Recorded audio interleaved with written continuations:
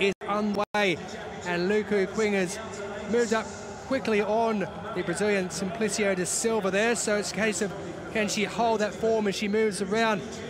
Simplício de Silva is usually very strong in that last 100 meters or so, and looking really good on the inside is Perez Lopez of Venezuela, so it's a very even same stagger as pretty much what we started with, and now Liu with 200 meters to go really turns it on around that bend. This is going to be a very tight finish, this one, if it remains as it is.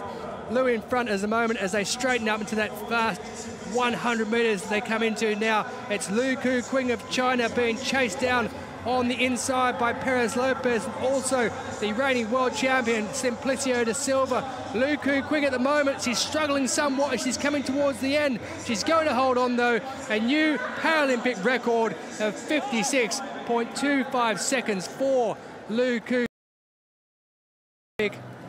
Gold medal to add to the world gold she took a couple of years ago, but Cuiqing, she wasn't overly convincing in qualifying for the final. She struggled somewhat towards the end, but she didn't struggle towards the end. She held her form throughout. She looked strong. A new Paralympic record.